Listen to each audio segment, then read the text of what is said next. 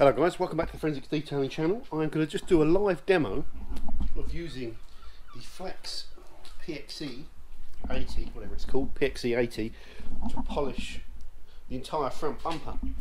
Now I did have the 3401 to hand with the 5-inch pad, but if you look at the standard 80mm pad that comes on the PXE, it's basically the perfect size, isn't it?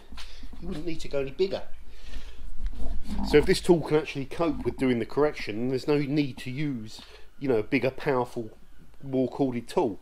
So what I'm going to show you in this video, this is pretty much all I'm using here. I've got this pad, and then I've got this little pad if ever I want to hit tiny areas, and I can just pop off this, and it's got a quick release system on there, so I can pop on the new one. I've got some tape if I need it. I've got some fine finishing polish, and I'm using soft pads because it's very soft paint on soft plastic. So we're going with this to cut it off, and that's it. And what I want to do is show you kind of how easy it is in real time, and whether or not we can get good results. So just bear with me. Right, so first up, I'll just spin this around. We're just going to wipe this piece down here. This is a bit we're going to be polishing.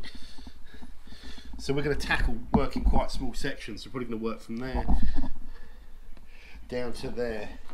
And if we have a look, you can see it's quite a lot of, well, some of that is, no, you can see it, can't you? You can see the scratches. That's from where it's been painted and machined. There's some machine marring in there. There's some dampness as well because it's a cold day, but you can see the machine marring. Let's just try and tidy this up a little bit more so it's bone dry. Right, should be better. So if we look there now, you can see what we're dealing with, okay? So we just want to get this panel nice. So what I'm going to do is set the camera down. Hopefully you can see there.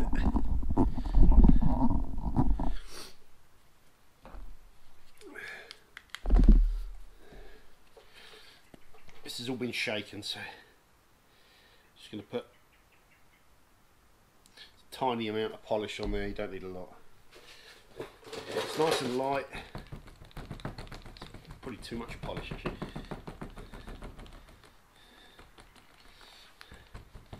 And we probably, you know, if we wanted to slow down, we probably might tape over here because there's a risk of really just cramming a little bit. So we just try and be careful. We'll have to crank it up to full speed.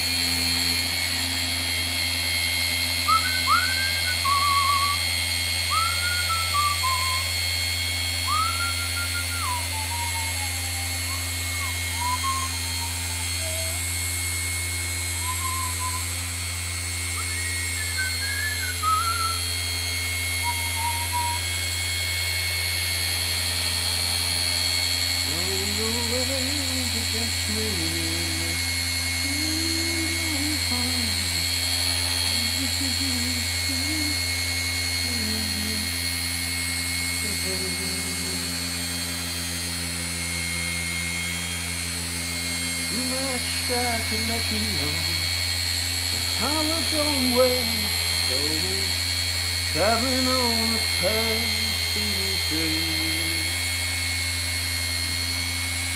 So it's away, my own true love, another day, another time. It ain't believing. That's a good.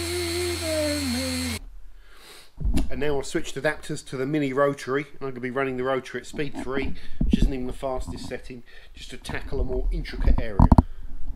Hopefully you can see that. What's it looking at? Yeah.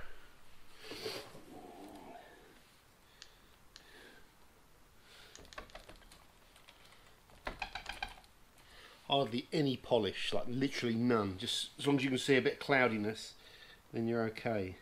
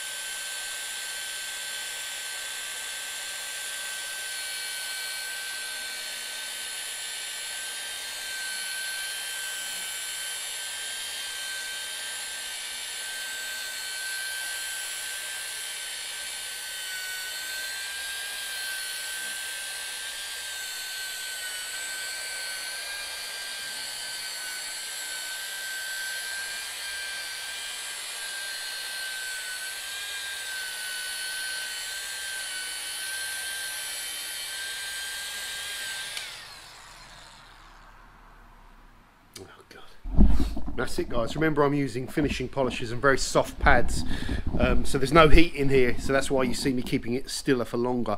I'm actually just taking out swirls using finishing polishes, but it's soft paint on soft plastic. So that's a live demo of the new Flex PE. It's the ideal tool for doing small areas, but also perfect for doing front bumpers, I think. You know, next I'm going to be working my way along there and up there and in here and along there, and this combined with this is pretty much all I need. Thanks very much for watching. See you soon on the Forensics Detailing channel. Bye for now.